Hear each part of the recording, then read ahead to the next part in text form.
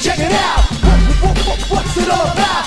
What's up, guys, and welcome back to the channel, and happy Thanksgiving! So this Thanksgiving, like we did last year, we'll be cooking our own turkey. Gotta have our own.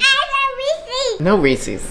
Gotta have our own. Gotta have extras. That's right. We do this every year. We cook our own turkey. Even though we go to our family's Thanksgiving as well, we have turkey and everything over there. But we like to have our own turkey and our own dressing just for leftovers for a few days afterwards. So Mom usually likes to have more of a dry turkey, and I usually like more of a moist turkey. And as you guys know, if you've been following along for the longest time, we created our own turkey recipe last year, and it turned out really well, or at least it looked really well. I think it was a little too dry, and obviously she liked it. So this year, the solution to settle the argument between a dry turkey and a moist turkey, we actually hired a special guest chef. And hopefully he does a better job and settles the argument for us by creating the perfect turkey.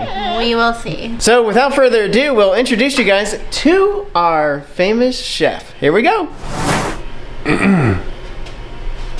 Oh! Hey, didn't see you there. Couldn't hear you either because I had my new Beats 2.0s on. Sorry, I was listening to some sweet yams. What's up, guys? I'm Gus Fieri, and we're here recording another episode of Diners, Drive-Ins, and Drives at the Ciwtg house. We'll see you inside. As you guys know, I'm Gus Fieri. I'm here in the Gskis kitchen. We're about to cook some turkey for Thanksgiving. I know what you're thinking. Come on, Gus. Thanksgiving's already passed. The video's already out. But don't worry, I know you screwed up your turkey, so we're gonna fix it for you on Christmas here coming up, and you can use this recipe right now. First, we're gonna start with Eureka Paprika. I'm gonna put that in that bowl just like that. What? Next, we're gonna shoot in some cayenne pepper. Now it's time for some thyme. Did a little bit of onion powder, a little bit of garlic powder, some salt. This ain't so kosher. Of course, your pepper. Then we're gonna mix all that together and we're gonna put it on our turkey right over here. Make sure we get it all mixed up, and we're gonna do that here next. All right, guys, we got our 20-pound turkey here, and he gobbled and wobbled until he landed on this platter here. Break the skin up here. We're gonna stick our hand down there on the, basically we wanna separate the skin because we're gonna put some of our seasoning right inside here. All right, so we got our seasoning. We broke our skin here, and we're gonna put a little bit of seasoning. We're just gonna spread it on the inside of the turkey here all the way around. Here we go with the skin. Douse it in there, massage it in there, get it all in the meat. All right, now that we got the bird completely covered both inside and out, we're gonna saran wrap this guy and put him in the fridge for 24 hours, and then starts the baking process. So we'll see you in 24 hours.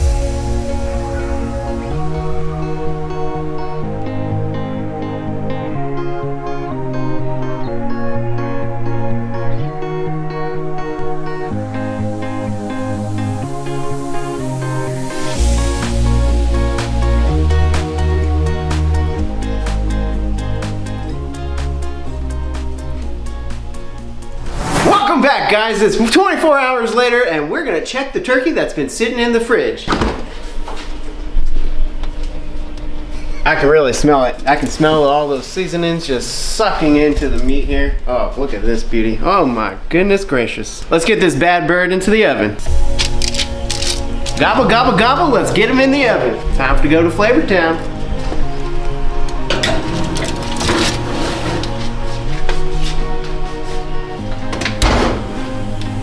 All right, boys and girls, it's about time for me to roll on out of here. But don't worry, you better believe I'll be back.